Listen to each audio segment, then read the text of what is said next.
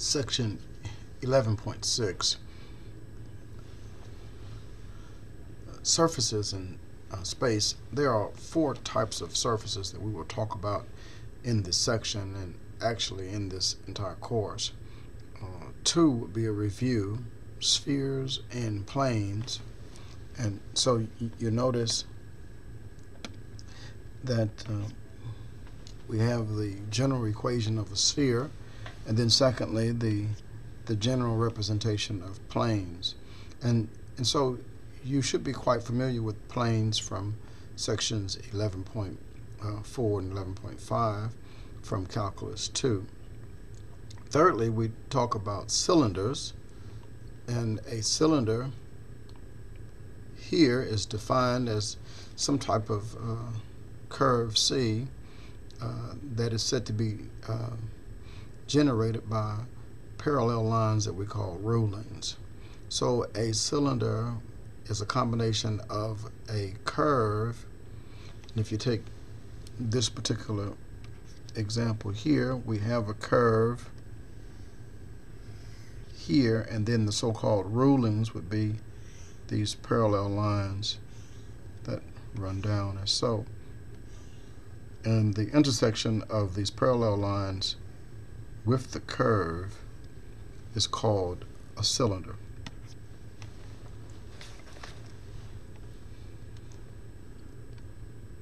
And then one aspect of a cylinder is that to notice the type of equation, if it is a cylinder, we're talking about three variables, x, y, and z.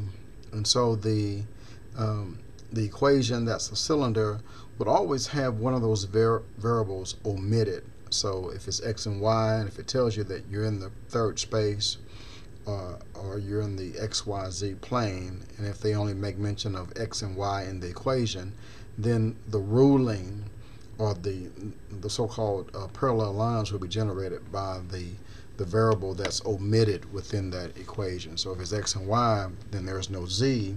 So what's not written is actually what's forming the so-called parallel lines as such.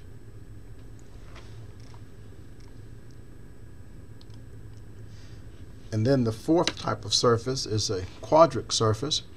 And so a quadric surface is somewhat of what we call a combination of the conic sections. And so back in the conic sections, we talked about hyperbolas, ellipses, and parabolas, and then as well as circles. And so from a circle and from a so-called ellipse, we form what's called an ellipsoid, and we'll talk about that. And then from those combinations as well, we could talk about hyperboloids of one sheet, hyperboloids of two sheets, elliptic cones, elliptic paraboloids, and hyperbolic paraboloids.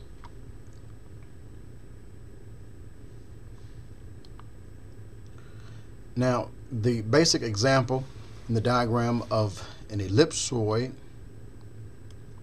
you kind of get the idea that the basic structure of an ellipsoid is an ellipse, and I would say a combination of an ellipse, and you have elongated the circle.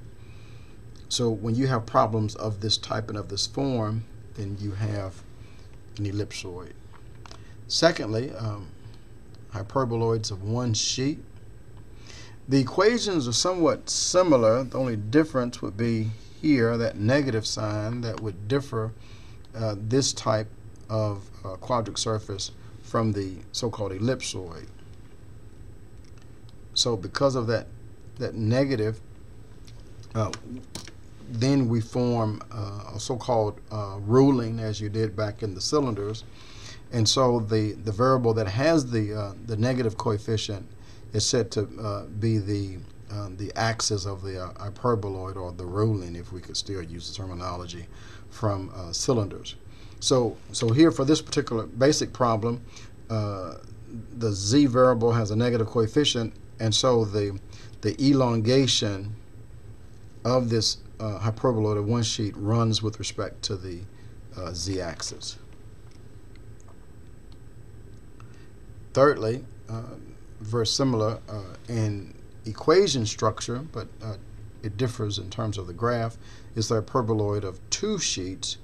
The basic structure of the equation is similar to the ellipsoid and the hyperboloid of one sheet, but now you have not just one negative coefficient, but two. And so then, if that be the case, the argument is the so-called axis of the hyperboloid is with respect to the variable with positive coefficient, and here z, for this particular example, has positive coefficient, and so the elongation of this hyperboloid of two sheets runs with respect to the z-axis. If you shift the equation around, then so does the graph also.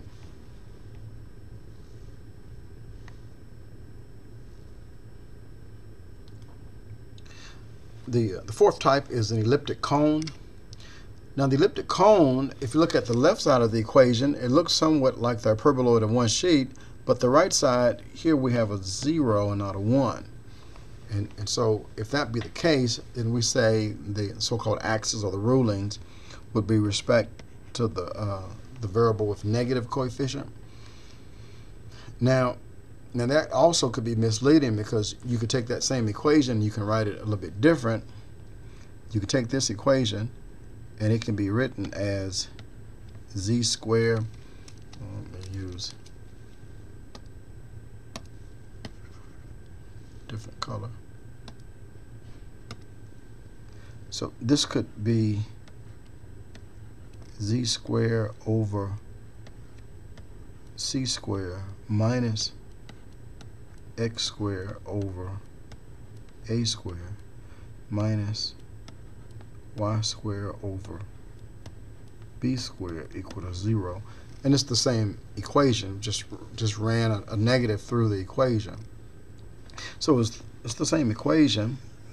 The argument here, if you see that, then is also still an elliptic cone, but the axis of the ellipse is set to be with respect to the variable with positive coefficient, which would still be z, and you still draw the graph as such. So you want to just watch out for that and note the similarity. Fifthly, the elliptic paraboloid. The elliptic paraboloid, in all of these quadric surfaces, you can see the combinations. They call these combination traces. I didn't make mention of that, but you'll see a trace here of the ellipse, and then you'll see the trace of the so-called paraboloid. So here we have traces of an ellipse, and then the so-called parabola, the so-called paraboloid trace. Its axis of the paraboloid is with respect to the variable that's raised to the first power, the z. And so the emphasis of this graph runs with respect to the z-axis. Then the last quadric surface is the hyperbolic paraboloid. Again, it's the axis of the paraboloid is with respect to the variable raised to the first power. Notice the difference between this particular paraboloid, the hyperbolic one, and then the elliptic paraboloid. The elliptic paraboloid, there's a positive sign, and then for the hyperbolic paraboloid, there's a negative sign. That sign difference gives you a totally different graph as well. And so you should be able to identify, if you're given an equation, what type of surface that is, if it's quadric or if it's a cylinder, if it's a sphere or a plane. And then sometimes you may need to be able to graph such equations.